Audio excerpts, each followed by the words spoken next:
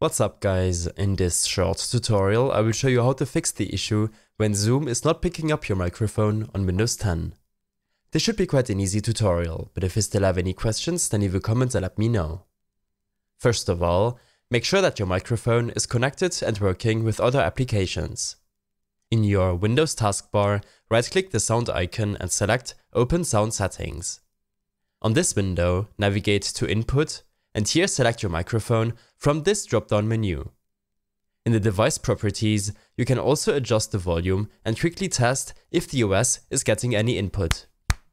When this is done, open up the Zoom desktop application. Here, open up your settings.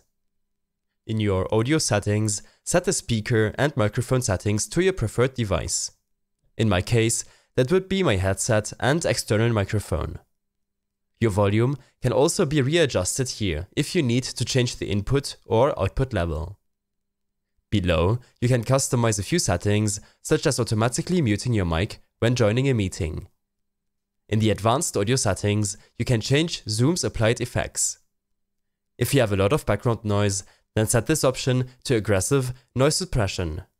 In case these tweaks did not help you out, then I suggest visiting the Zoom Help Center page about this issue. A link will be in the description below.